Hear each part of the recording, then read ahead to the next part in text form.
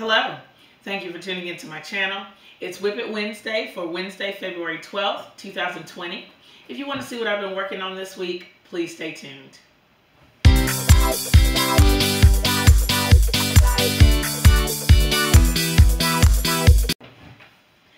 It's been a fun week this week in the craft room.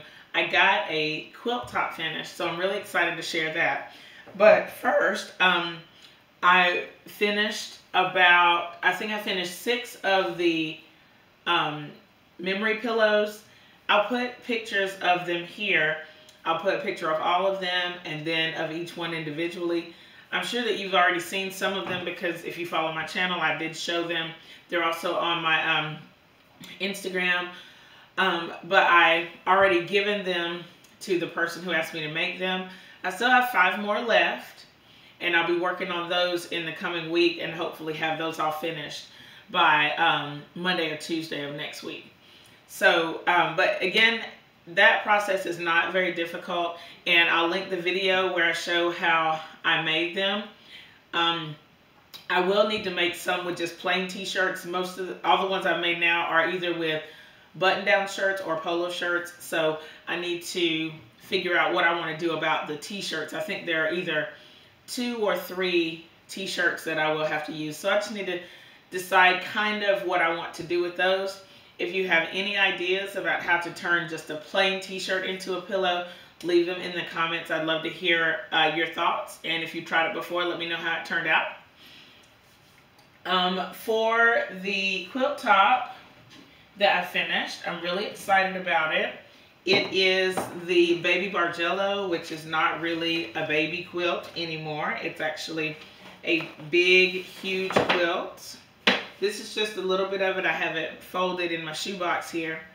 I'll put a picture of the entire top here in the video. I really, really, really like the way that this turned out.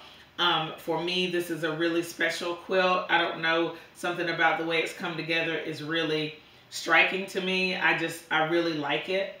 I also, I've made a video about how I finished this out.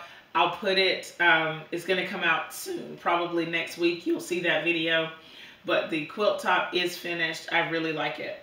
I used strip sets to create the additional panels, and so I have leftover strip sets here. I am probably going to cut them down and use them in my string quilts, and some some sections are really dark and some parts are light, so I may just cut the light parts off and put them in a separate string storage so I can pull from light and dark for my string blocks. I did use some of this to make the binding. I'll pull it out a little bit so you can see all the colors. But my binding is already done. Now all I need to do is choose batting and backing and get this quilt completed. Like I said, I'm really excited about this quilt.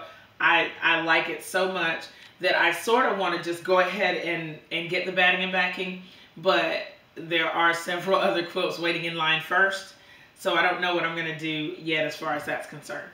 But great, great, great quilt. Love, love, love. The only other thing that I did, well, no, not the only other thing.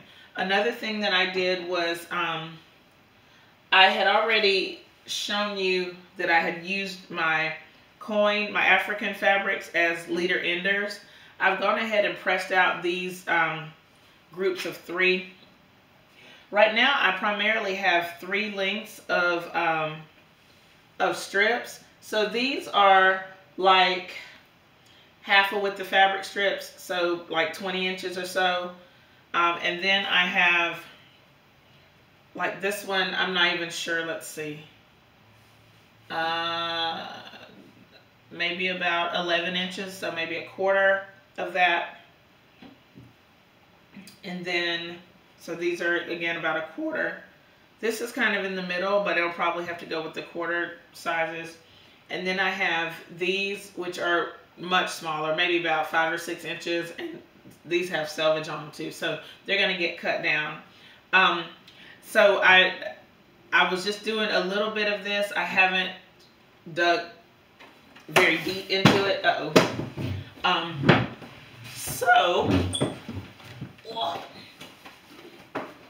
So I'm thinking about pulling this out a little bit, maybe, just because it's easy stitching and I can work on it.